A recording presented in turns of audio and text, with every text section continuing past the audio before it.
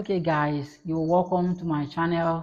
This is Anekan Evans, and in this particular video I'm going to be revealing to you the things that I should have known when I started my YouTube channel. You know, as a beginner, there's a lot of mistakes that you're bound to make, and it is through experiences like this that you get to improve.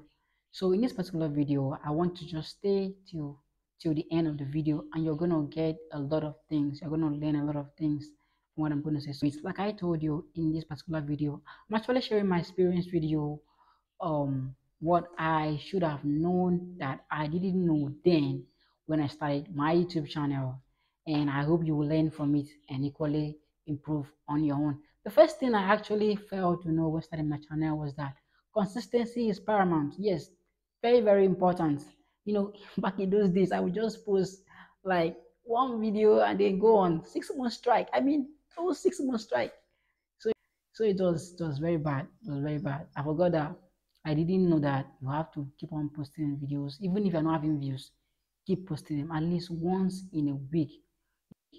If you can produce quality video once in a week, there's no how you will not your channel will not actually get a lot of growth. Okay, so I failed to understand that, failed to know that consistency is the key. So that's one of the major mistake I made, and it really, even though I stayed like a year and on YouTube, I wasn't able to get what I was expecting. So that's why I'm showing my experience to you now, so that you also get to know yours better and do it right. And the second thing I failed to know was that I needed to have a good video editing tools. I mean, and video editing skills as well. Okay, so I just, all I knew was just crop the video, post it out, and that was not really helping. So I felt to know that, I felt to understand that I need to have a good video editing skill, at least basic ones, even as in a basic one, so that when when you can edit your videos very well, it will make people to be more engaging. And that's why I failed to know that when I started. Another thing that the third thing that I failed to know when starting was that the importance of shorts. Shorts can also help, can really, really help to get channel a lot of views. And I didn't know this when I started.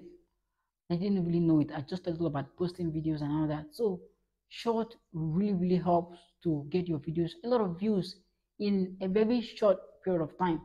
Okay, so I believe you do that, implement that in your own. Make sure that you create as many short as possible. It helps you to get more views and create more awareness about your channel.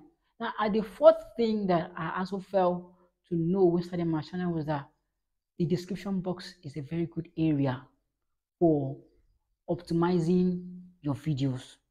I failed to understand that the description box needs to be structured, well structured. It has to be well structured. So what I did back then just that I would just post a video, and then I would just write how or what the video is all about, and after which I would just publish. But I came to realize that you need to involve some things in your description box, such as the hashtags, such as the previous videos that you've made on the channel, such as the links there, such as keyword research, sometimes timestamp. All those things really helps the YouTube algorithm to actually locate your video and show it to people that are searching for it. So I felt that was the fourth thing I felt to know, that the description box is a very good area that helps to optimize my video. Okay, and the fifth thing that I felt to know was that I felt to know that I needed to do keyword research. You see, it's not all about just posting content, but posting content that people are willing to watch. Okay, that's the fifth thing that I did, that I failed to know, that I need to do keyword research, so that when posting content, I'll really be able to have enough view. So I want to also implement that in your own. The sixth things I failed to know was that I'm supposed to watch out for my competitors.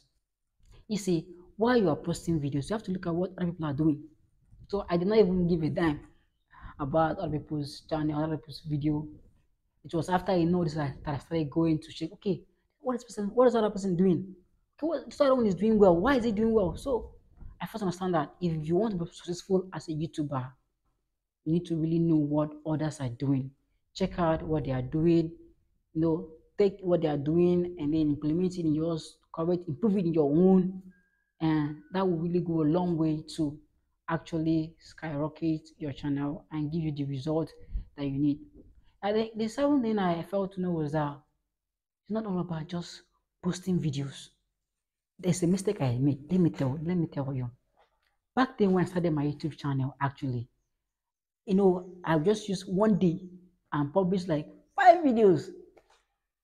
And you know what? After like 3 months, there was nothing like any views, and I became discouraged. Now, do you know why I was discouraged? It's not because I don't have a voice, because I was the only one that was shooting the video. I was the only one that was talking about that particular topic on YouTube. In fact, if you search that particular topic, it is mine that ranks first. But why was I not having much views? Is because I failed to understand that it's not all about posting content, but posting content that people are really interested in watching. So that was the mistake I made. That is why following trend is very good. Following trend, topic that people are really after, is very good. It helps get your channel up there. Another thing that I failed to know when I started my channel was the importance of thumbnail. You see, thumbnails can really attract a lot of views and subscribers as well. I literally in those days I would just post a video. Uh, Normally I use Canva to do my initially I use Canva to do my thumbnail. Then currently I to create my custom thumbnail now I use Adobe Express. So back then when I started, I did not really know the importance of thumbnail. So I could, do you know, I made one mistake.